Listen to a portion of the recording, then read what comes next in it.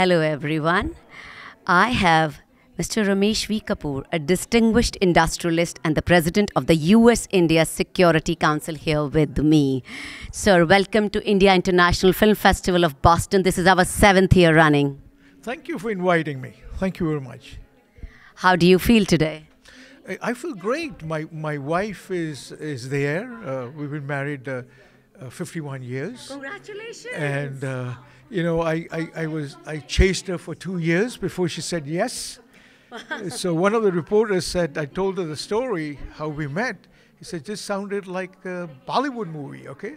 So that's why I'm excited, because it brings me nostalgia, because when I, chased her for 2 years, typical Bollywood, there was a lot of nakras, trying to get her to say yes. And now she's my moral compass. I am, one of the reasons I am where I am is because she has supported me. And the key thing to remember is that if the wife does not support you, man can never achieve anything, all right? So that's what I'm excited about today. That is very nice of you to say that, sir. Since you talk about women and women supporting men, let me take you to a question which is very dear to my heart. How can we empower more and more women? I know the slogan has been going forever, women empowerment. What more can we do? Where is the gap? How can we just break that glass ceiling? What are your thoughts on it? Well, I'm trying to break the glass ceiling. Look, with Kamala Devi Harris, when she ran for the Senate, I supported her. I raised money in my house in Boston early on. She ran for the presidency. I supported her when she ran for the presidency for the first time. I raised money for her in Ohio. I raised money for her in New York. I raised money for her in Washington, D.C. I raised money in Boston, all in the Indian American community, because that's what I do. I raise money across the country since 1986 for the Democratic Party as a hobby. And so I am working, and also with Hillary Clinton when she ran for the presidency.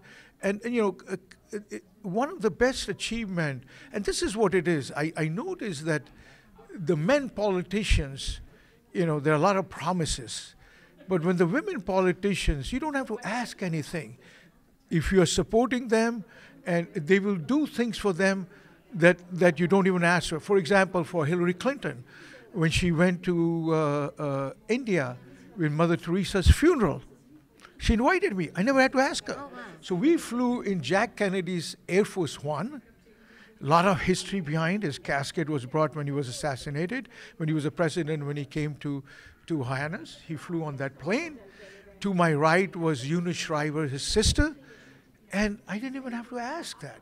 So that's what women I do. Of course, for Kamala Devi Harris, I raised money for her when she was selected as the vice president with Biden.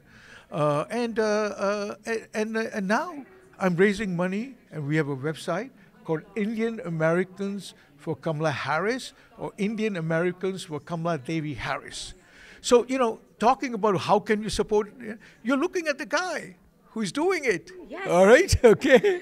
No Thank you so much. There is action and there is results. Absolutely. That is what will make the difference. Thank you so much for supporting the first, maybe women president. No, I'm excited. She should be the first Indian American president. We are excited too. And you know what? That's when we feel, I think we have arrived. Is when Jack Kennedy became president, it was the Irish, and it was also the Catholics felt they arrived. And I think for the first time we're going to arrive. We have 5 congressmen now, state legislatures and different positions, and and now there are 2 more who will be elected. So they're called the Samosa Caucus, and now with 7 we will call them the Laddu Caucus. Okay, all right. All right. So I am very thrilled, very optimistic when I hear you speak.